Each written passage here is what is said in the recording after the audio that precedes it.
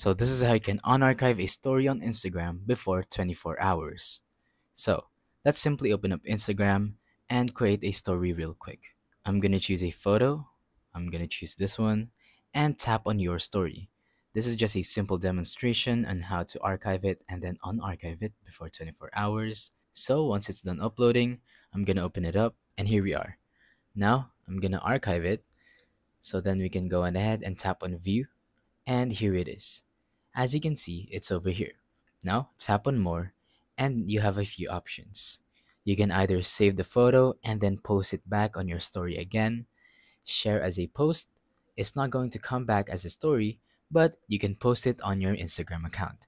So basically, it's going to be a post and not a story. You can tap on send if you want to send it to someone. It's going to act like a story when you send someone a story or when you reply to someone's story, but other people won't be able to see it. Only the people you send it to. Or we share archive story. This is basically going to recycle it. I'm going to show you right now and this is what it's going to look like. You could actually even delete this if you want to and just resize the story that you did to its original.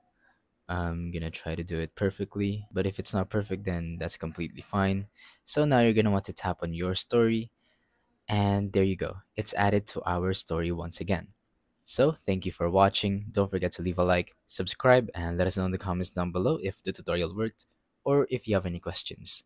Thank you and goodbye.